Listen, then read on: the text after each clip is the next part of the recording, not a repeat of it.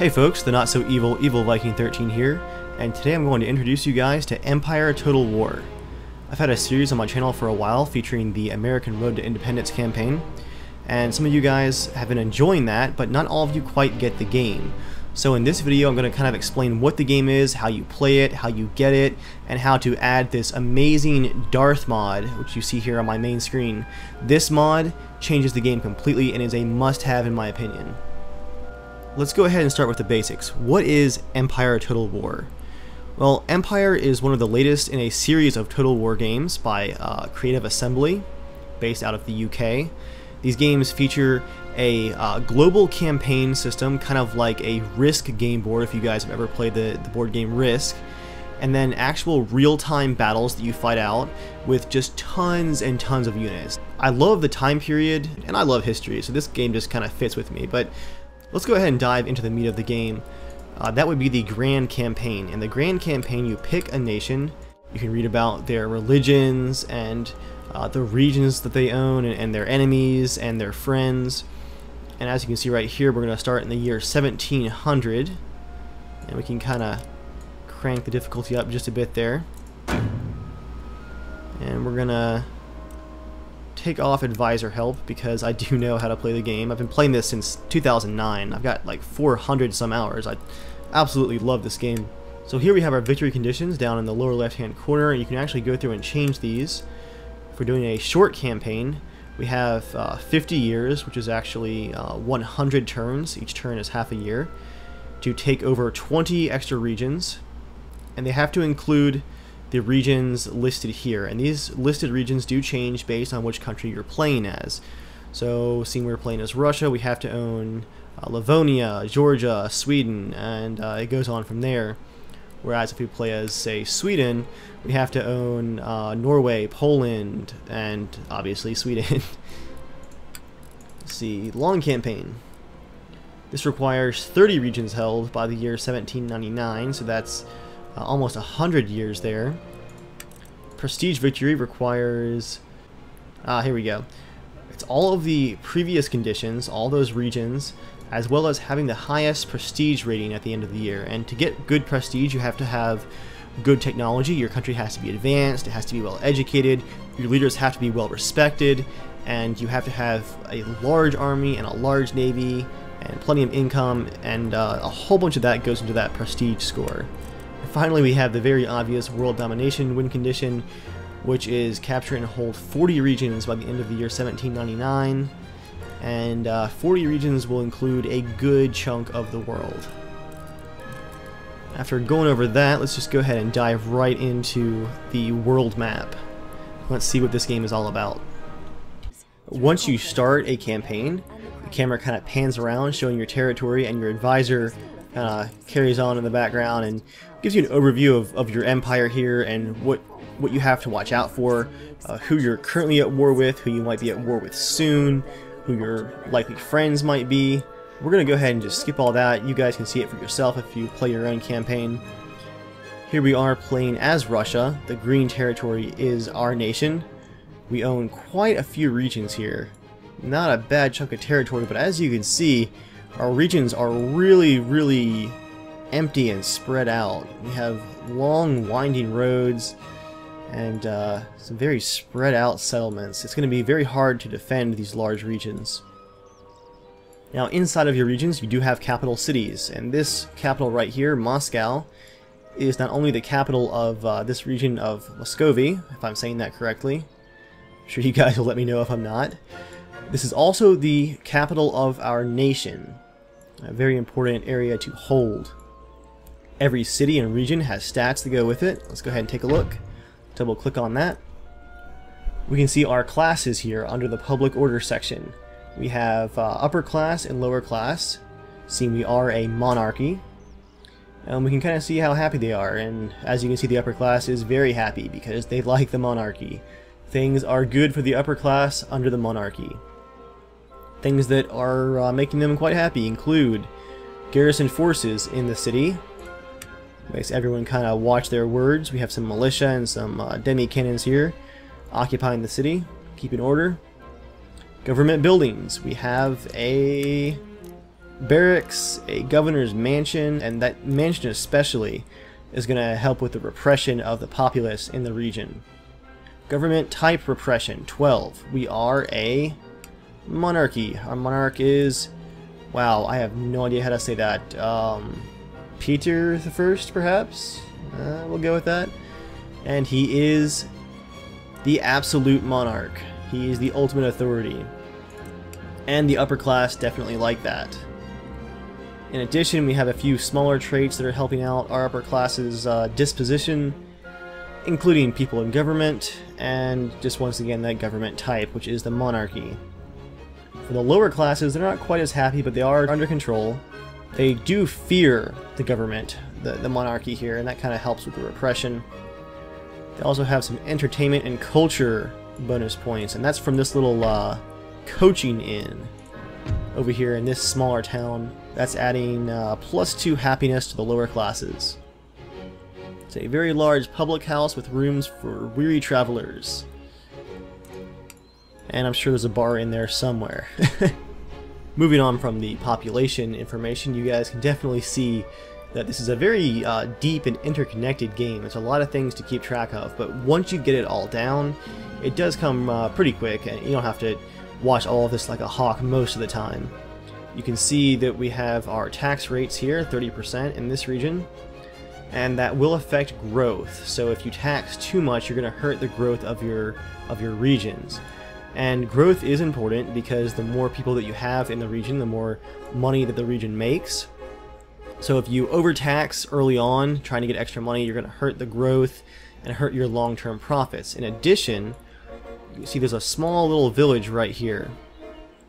This village, which is owned by Sweden, so we actually can't control any of this. This village will not become a town where you can actually build a building until the population reaches a certain point. And as you can see down here on the lower left, because of the high taxes right now, villages are not growing. They're also starving. They don't have enough farms. And that, combined with that tax burden, is just really killing the population growth. And really early on, you're going to want to lower your taxes as much as possible and get these towns growing, because there's another one over here where you'll be able to build a dock later on, but you have to let your towns grow until you can actually build at them. And taxing early on is a definite way to hurt that. Going back to some of my territories, let's find another capital. Here we go. Kiev, Ukraine. And we can also see our religion down here. The population of the Ukraine down here in this region is 80% Orthodox and 20% Catholic. And that is very important for the happiness of the population. Now, I mentioned starvation earlier, and one way to prevent starvation in your regions is to build plenty of farms in your smaller towns. The more improvements that you upgrade with your farms, the better that they get, and the less chance of starvation that you have with your population. How do you upgrade your farms using new technology? Well, that is under research and technology, and we'll get to that in a minute. Now that we've covered most of what's in the region panel, let's talk about your government panel. It's right here. As we saw earlier, we have an absolute monarchy. We are Orthodox in our state religion. Our capital is Moscow. Our current treasury is 37,500. We are pretty affluent, and we have a prestige rank of Majestic. And we can also see our taxes, our trade income, other income, as well as the cost of our current armies, and our current cost of navies, town watches, and all that, giving us a total income after we end our turn of about 5,000. We can see our allies, which include Poland and Denmark right now, and we're already at war with 4 countries: the Ottoman Empire, the Crimean Khante, the Barbary States, and of course the Dirty Pirates. We are also trading with one of our allies, which is Poland. And we have no protectorates, which are kind of countries that you don't directly own, but you basically control in exchange for protecting them against attack. Under our policy tabs, we can see our overall taxation, and if we just go nuts with our taxes, eventually we're going to make our population very, very angry. What happens when your population is angry? Well, let's look. Here we go in the region of Komai. Our lower classes are angry, which means after we end our turn and let it go through once, they're actually going to riot, and some people will get killed, and they might actually burn a building down. Now, after a couple of turns of the population being very unhappy, perhaps because of these high taxes here, they will actually form a rebel army, and they will march against your own government forces in an attempt to actually overthrow the government. And if they succeed, the region that rebelled will actually become its own nation, and you'll have to fight that nation and reclaim it to bring it back underneath your banners. On a side note, if you have multiple regions, say if we own some colonies in the Americas, you would actually be able to then edit the taxes for that region of the world separately. However, in this time period here in 1700, Russia does not own any territories in North America. Going back to Europe, let's take a look at our ministers. We have our absolute monarch. He has an average management skill, nothing too exciting about that. He does have some traits, including the rather clever trait. This man's wits are his birthright, and that adds some percentage points to our technology research rate. And a fascination with foreigners, which actually adds 10% to our diplomatic relations. That's not bad at all. Naval enthusiast takes off 5% for recruitment for naval units. And we have the enlightened despot perk right here, and that adds negative 5% to the cost of town watches, which are basically extra troops that keep your population under control.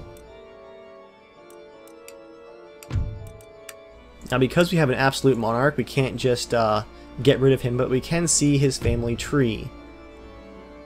We'll see his children as our game progresses and see who owns the throne. We do have, as an absolute monarch, complete control over our cabinet. Our treasurer, for instance, is kind of an idiot. -4 bonus to global tax income, -15% growth stuff. It's just all kinds of just terribleness. So we can actually kick him, and he'll be replaced with one of the candidates from down here. So that took him from a 2-star, and his replacement is a 3-star. No real bonuses, but at least he doesn't suck. Before we leave our ministers tab, we can also see the average popularity of our government, which is sitting at about 55%. Not great, but it is improving. Lowering taxes, victories in battle, expanding your technology, all of these things will increase your government's popularity.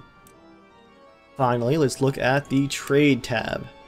We do have a world market where you can see the value in gold of each load of different things, including coffee, cotton, furs, ivory. We do have some furs that we're actually gathering. Let's find one of our fur trapping posts up here. Here's one right here. And we can see that we're getting 22 fur pelts produced each turn. And we are trading those over land with Poland. We're trading basically all of those furs. All 1,276 are going to Poland. And we have some miscellaneous other goods that are produced by our towns, I believe. If we look really closely, somewhere around here we can actually see there's one of the wagons. These wagons actually trace the trade routes in between your own trade buildings and whoever you're trading with. So this wagon will actually go all the way to our border with Poland and truck on over there. So that is the trade screen. Very important to actually keep an eye on this and make sure that your trade routes aren't blocked or not working for some reason, because a lot of your money will come from trade agreements with other nations. Most of the time you're going to want to have a good trade agreement with multiple nations in order to actually have a good economy. So speaking of other nations, let's talk about diplomacy. Let's open up our diplomatic relations tab. That is a lot of countries. Now these are just the major nations. We also have minor nations, and I think the Darth mod actually adds a few of these, or perhaps just changes their flags. I'm not entirely sure. Either way, that's a lot of nations. Let's just walk through some of our possible negotiations we could have. Now, we can see that we're currently at war with the Ottoman Empire. The cross swords there. We can see if we select them, their territories are highlighted on the map, right there in white. And their allies are actually highlighted in green. And our territories in Russia are bright red, showing that not only are we at war, but we are quite hated. Let's look at ourselves. If we click on our own country here, Russia, now we're in white. You can see that the Ottoman Empire is very hated and we are at war with them. However, we're quite friendly with both Poland and Great Britain and Denmark. And Sweden, well, we're not at war, but they don't quite love us thanks to, let's see, if we hover over it. We are disliked by Sweden because of an alliance with an enemy nation.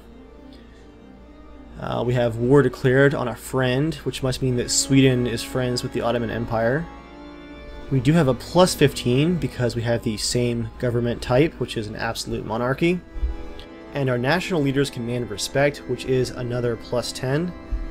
That only brings us to negative 55 though. That is quite painful as far as alliances go. Let's open negotiations. And they're a bit rude. They start out with, "Our noble sovereign will hear of your unworthy petition. Speak, that your proposal can be considered." Trade agreement. Can we offer them technology? No, we're at about the same as far as technology goes. Can we pay them off? Let's offer them 3,000 gold for a trade agreement. This will probably not work. We can also see here in the diplomacy panel that public opinion towards them on our hand is hostile, and their population is also unfriendly towards us. We have laid out our offer as well as our demand, trade agreement, and we're offering that 3,000 gold. Now we can threaten them, which implies we're going to attack you if you don't comply. We can clear the offer out and start over again, or we can just go ahead and send the offer as is. Let's send it. And they have actually agreed. They say, "Do not presume that this agreement has dampened down the fires of our dislike for your nation, sir. Good day." Alright, fine, be rude. Either way, we're actually now trading with Sweden. A note about trade agreements, there are actually some prerequisites to them. You must either be neighboring the nation that you want to trade with. So our trade is actually going right over the border from our Muscovy region to Ingria, which is owned by Sweden. There's our trade route right there. Trade can also go over sea if you have a trade port, and I don't think we do, not yet at least. Once you have a good trade port on one of your shores, that actually opens up a lot of trade options with nations that are much farther away. The downside of a nice long trade route over the ocean is the fact that your enemies can raid it, taking part of your profits, and that means you have to protect your trade routes with your navies. You want to try and trade with as many nations as possible to get the maximum income coming into your nation. Regardless, those are the basics of the diplomacy screen. Next up, we have research and technology. To actually advance your nation, you have to have a college, at least a school. And we have one in Nizhny, probably butchering that name as well. There it is. And as you advance in your campaign, you're actually going to be able to upgrade this small school to a college, and then a university, and then a classical university, and it'll just keep going from there. And if you look right here on our technology tree, I can go ahead and get them started on researching plug bayonets. Once you do have a completed school, you can assign it technology to research. Right here you can see we can research plug bayonets for our infantry. It will take 4 turns to research at the current level of just the simple school. And now it is researching. Besides the military technologies, we also have industrial technologies and philosophy, which will advance our government. Some of these technologies do come with negative effects. For example, government by consent.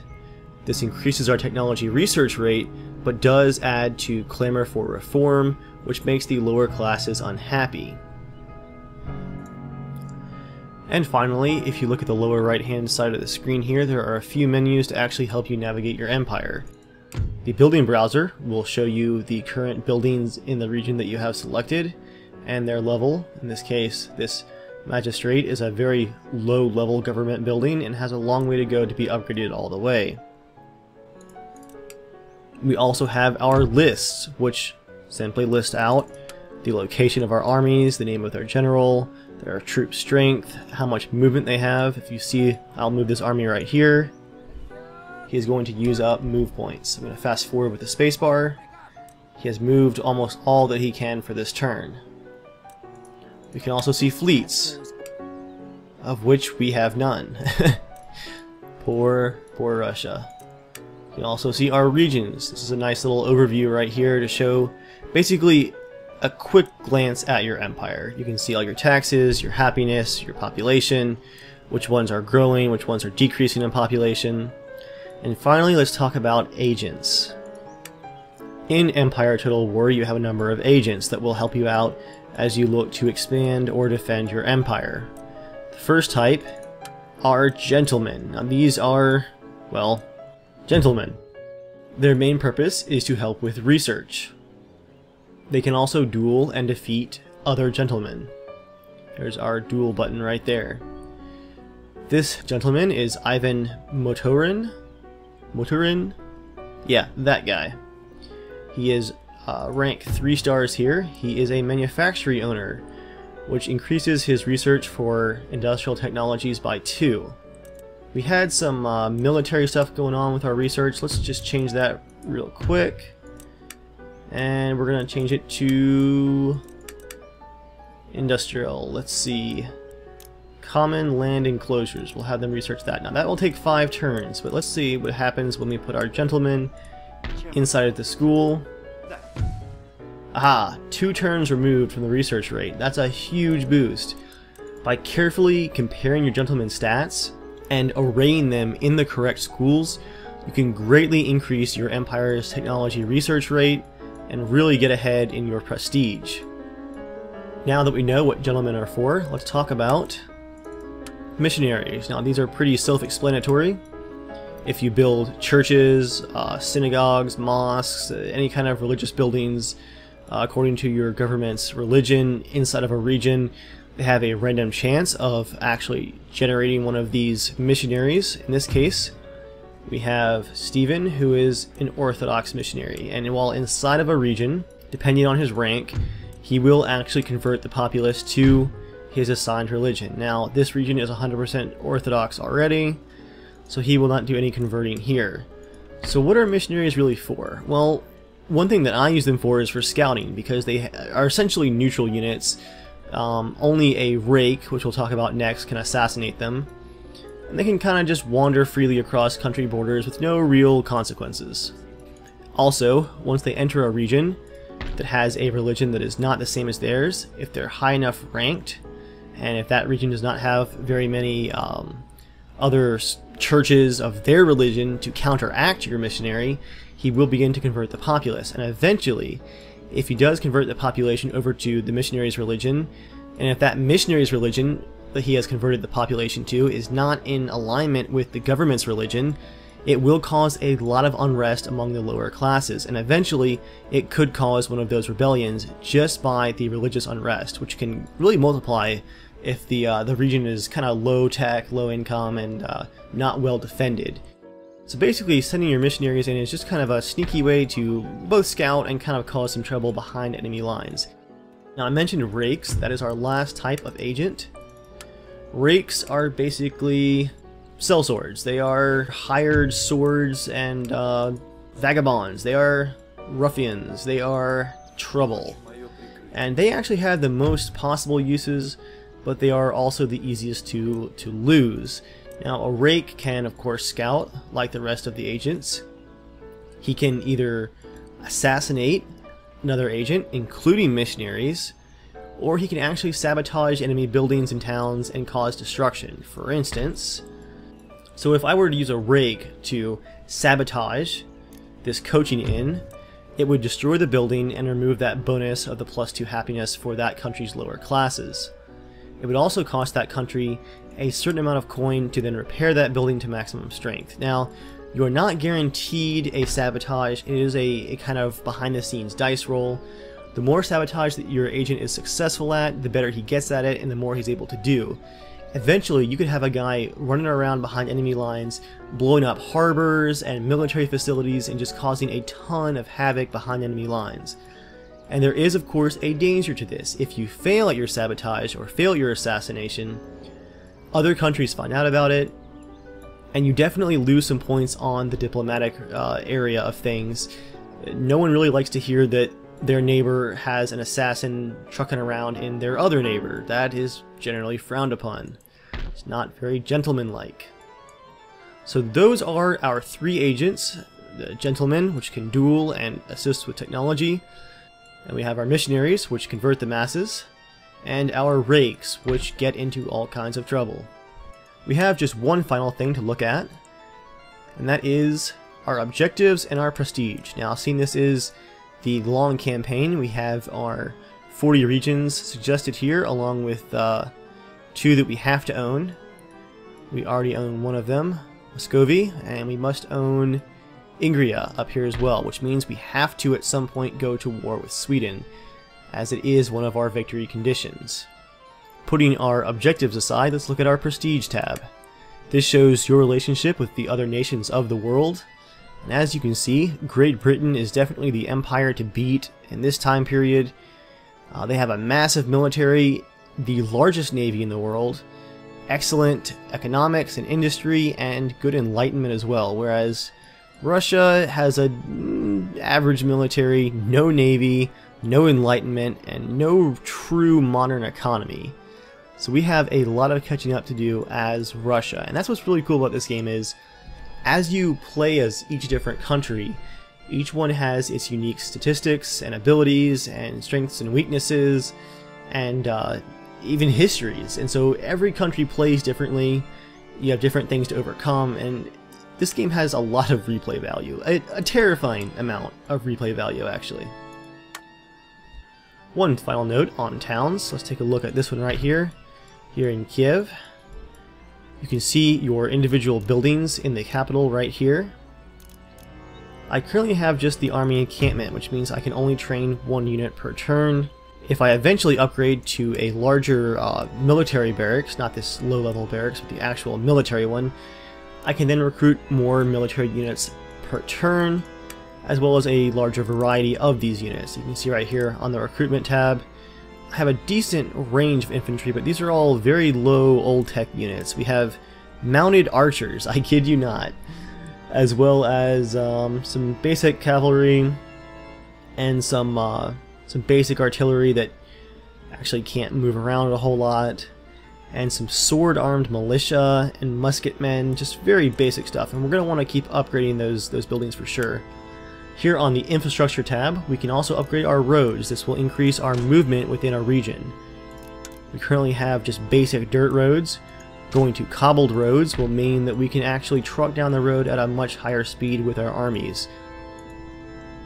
This can be a huge deal if your regions get attacked maybe on the side of your empire that's opposite of your armies and you have to march across your own territory. You want to be able to do that quickly.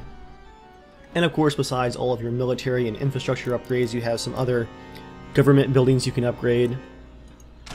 These will increase tax bonuses, increase research points, and of course add to repression to keep your population under control. And eventually you'll actually have some side buildings you can build on some of these larger capitals. For example, this conservatorium basically just increases the population's happiness at just a straight price of gold. And of course it does add 1 gold per turn to town wealth in this region. Going back to our region menu right here, each turn that our region continues to actually grow, its value does increase, giving you more tax revenue. The more money that your people make in their regions, the more money that you get out of it. So you want to encourage region growth and population growth wherever possible. And finally, on the end here, you can see that we can actually, for a very expensive amount of money, 12,000 gold, add fortifications. And this does have a few different levels. Some regions, like in North America, will start with a wooden fort, which is pretty cheap. This fort, however, starts out at the massive Star Fort, I believe, which has huge walls, battlements, cannons, and it's just absolutely massive, which is why it's so expensive. A city that has a fort upgraded right there, when an army attacks it, instead of just marching out onto a battlefield, the attacking army has to attack the fort instead, allowing your forces a huge advantage, if a bit of a frustrating fight thanks to the weird and wonky AI pathfinding on forts. Before we actually head into the real-time area of things, just a few more menu things to talk about. Over here on the region menu, we can actually click around, just like most games, and see all of our different regions around the world. We can zoom in and out for detail. And besides just looking around Europe, we can of course go to the Americas, what's up guys, as well as India. Let's talk about trade regions. There are 4 trade regions in the world, including the coast of Brazil, the Ivory Coast, and it goes on across. These regions can only be accessed by navies. You want to actually build a harbor and then create trade ships and send them out across the ocean and put them on these little ship icons with the anchor right here. Once your trade ships are on this position, they will automatically every turn send back goods. It's different goods depending on which coast you're looking at. Brazil, I believe, has a lot of sugar. The Ivory Coast has, believe it or not, ivory. And you can actually look at the values of those in the current world market. Keep in mind though, that your enemies, who will also have navies, can come for your ships in these trade regions. These are not war-free zones.